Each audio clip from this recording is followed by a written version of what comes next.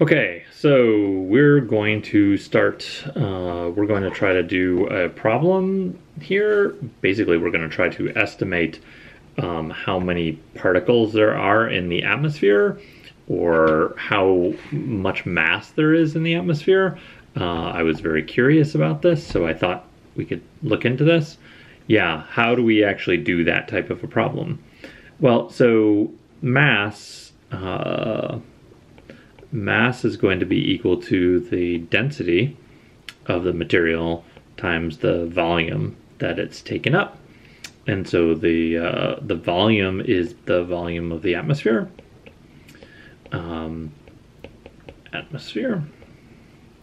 And then rho is the density of the atmosphere. And so the question is, what are each of these things? That is a good question. Wow. So the density of the atmosphere at sea level is really easy. You can just do a Google search of that. So rho is equal to about 1.3 kilograms per meter cubed. All right, that's pretty easy. The volume is much more difficult. The volume's quite tricky. First thing we should know is some constants that we're going to actually need.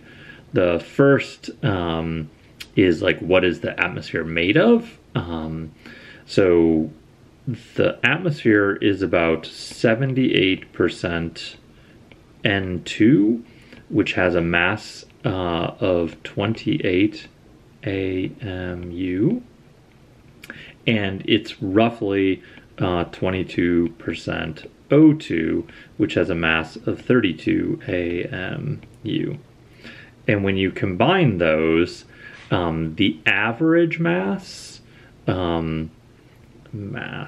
average is equal to, it's pretty easy to do, 28 times 0.78 plus 32 times 0.22, which is going to be equal to 28.9 AMU.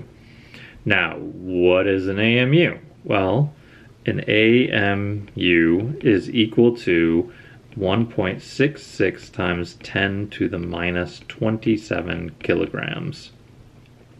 So one proton weighs or has a mass of 1.66 times 10 to the minus 27 kilograms. So if the average particle in the atmosphere has a mass of 28.9 AMU, then that is equal to 28.9 times 1.66 times 10 to the minus 27 kilograms, which is going to be equal to 4.79 times 10 to the minus 26 kilograms. So that is the mass of an average particle in the atmosphere. So it's sort of like a weighted average of like an O2 atom and an N2 atom. Okay, and why does that matter? So we're just going to call that mass of the atmosphere. It's average mass. So why do we need that? Well, the way that you can calculate the volume of the atmosphere is that, and here's Bitey sticking his head up, the volume of the atmosphere is calculated by, basically, let's look at circles. Let's pretend the Earth is a flat Earth, and let's say we have this is the Earth here, and this is the radius of the Earth, and then we have the atmosphere. This, and this is going to be the thickness of the atmosphere, which we will call like the height of the atmosphere. I'm using the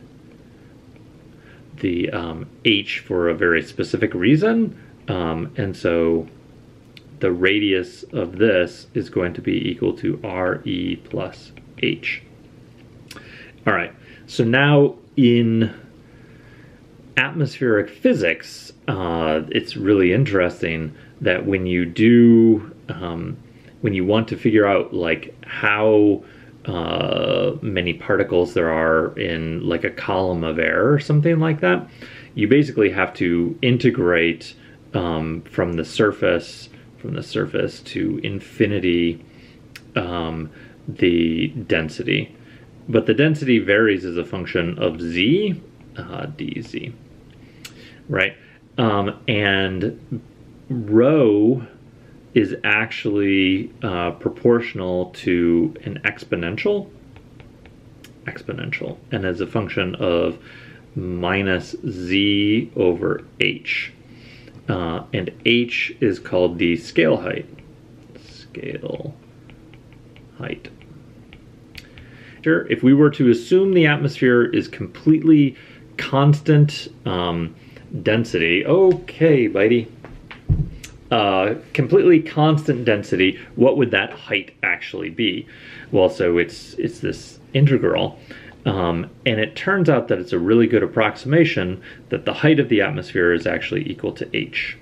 All right, equals height of the atmosphere, and that's the same as this h right here, and that is the scale height, and the scale height is equal to kt over mg, where k is Boltzmann's constant, and that is 1.38 times 10 to the minus 23rd, and the units of Boltzmann's constant is meters squared kilograms per second squared Kelvin. All right, that is really obvious. Okay, T is the temperature of the atmosphere, and it's a pretty good approximation that the temperature of the atmosphere is roughly 273 Kelvin. G, you all know, is the gravitational constant of the Earth, and that is 9.8 meters per second squared. I should say gravitational acceleration of the Earth. And then M is the average mass of a molecule in the atmosphere. And we just figured that out, which is 4.79 times 10 to the minus 26 kilograms. All right, so then if we want to finish this, we say that H is equal to KT over mg, which is equal to 1.38 times 10 to the minus 23rd times 273 divided by 4.79 times 10 to the minus 26 times 9.8. And that is going to be equal to 8,019 meters, which is 8 kilometers.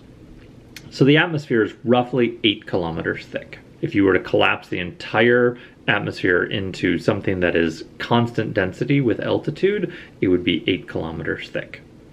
All right. Now, what is RE? RE is equal to 6,371 kilometers, which is equal to 6,371,000 meters. All right. So now, what is the volume of the atmosphere? Well, the volume of the atmosphere, is going to be equal to the volume. Well, let's actually draw it over here. So this is going to be the volume of the outer layer, and this is the volume of the inner sphere. That's the volume of the outer sphere right here, and this is the volume of the inner sphere there, right? So the volume of the atmosphere is simply the volume of the outer sphere minus the volume of the inner sphere. Okay? And that's how you get the volume of the shell between. That is the atmosphere. All right? And so that volume is the volume of the sphere, is 4/3 pi r outer cubed minus r inner cubed. That's the volume of a sphere. Okay?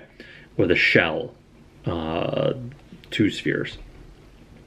All right, so we have 4/3 pi. R outer is going to be equal to 6371000 plus 8019 cubed minus 6371000, put some commas in there, cubed. All right, now if we do some math here, this is going to be equal to a very big number, 2.589566 times 10 to the 20th. This is going to be equal to another big number, which is 2.595743 times 10 to the 20th. You subtract those numbers and you get 4/3 pi times 9.77 times 10 to the 17th, and that is going to be in meters cubed, which is 4.095 times 10 to the 18th meters cubed. That is the volume of the atmosphere. Equals volume of the atmosphere. Okay, we are one step closer to actually figuring out the mass of the atmosphere and the number of particles in the atmosphere. All right, so we had an original formula, which is way up here.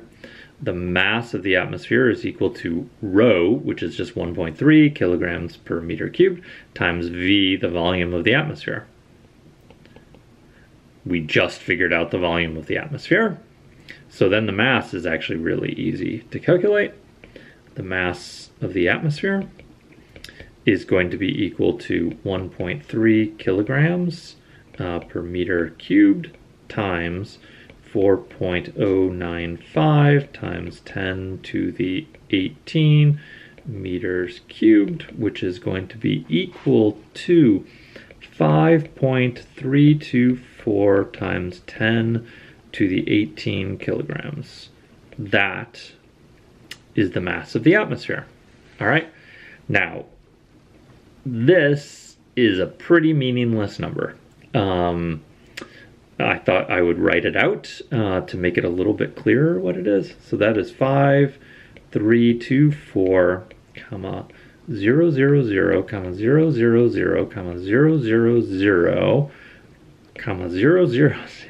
000, 000, 3, 6, 9, 12, 15, 18 kilograms. That is a rather large number, but how big is it? Well, it turns out that like the Empire State Building, I looked up the Empire State Building and it is, you know, down around this big. And so it's not really that comparable at all. And so then I started looking for astronomical bodies, and the moon is like way, way, way heavier than this. So like there's not much like between like the Empire State Building and the moon, there's not very much.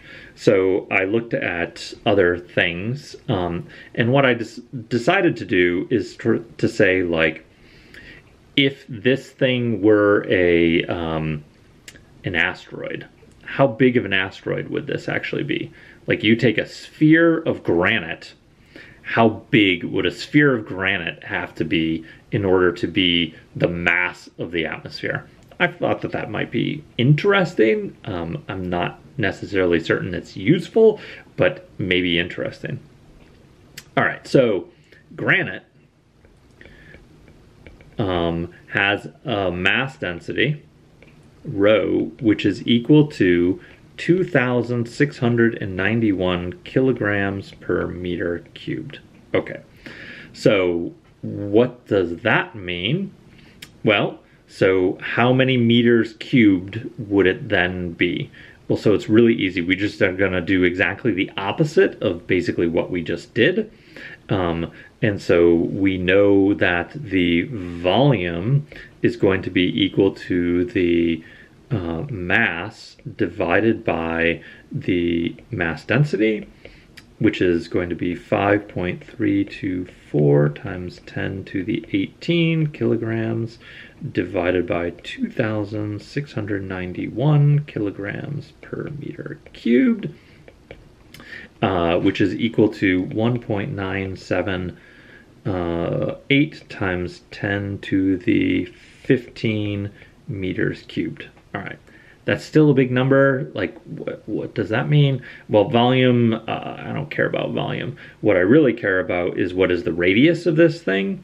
So we know that the volume is equal to 4/3 pi r cubed, and we're looking for r. R is going to be equal to the cubed root of volume times 3 divided by 4 pi. And so if we have the volume, this is the cubed root of 1.978 times 10 to the 15th times 3 divided by 4 times pi. And you do that and you come up with 78 kilometers. R is equal to 78 kilometers. All right. So if an asteroid that was 78 kilometers in size came by the Earth, then that would be approximately the same mass as our entire atmosphere. So that's pretty big. That is really big. I had no idea that the atmosphere is actually that heavy. It's really gigantic. To finish this thing off, then let's actually, let's zoom in on this blank thing. Now, the original question was how many particles are there in the atmosphere? And the problem with that is that it's going to be so astronomically large that it just is meaningless. Let's do it anyways, just for the heck of it. So the number of particles is going to be equal to the 5.324 times 10 to the 18th kilograms. And then what do we divide that by? Well, we divide that by the average mass of a particle. And we already calculated the average mass of the particle, which is right here. So the average mass of the particle is 4.79 times 10 to the minus 26 kilograms per particle. You can see right away that this 18 and this minus 26, that is going to give us a really, really big number. 1.11 times 10 to the 44th particles. That's the number of particles in the atmosphere. 10 to the 44th. That's a really big number. That is the answer that we want. I found the more fascinating thing is the size of an asteroid that would come and hit the Earth. Like, what is the equivalent mass of an asteroid versus the, or size of an asteroid versus the atmospheric mass. One thing that I thought about doing then is actually calculating how much mass there is of carbon in the atmosphere, because that's pretty relevant to the modern day calamity, which is known as climate change. So I think I will stop the video here, but then make another video later, which talks about the mass of carbon and how much the mass of carbon is actually increasing every year. But I hope you enjoyed this.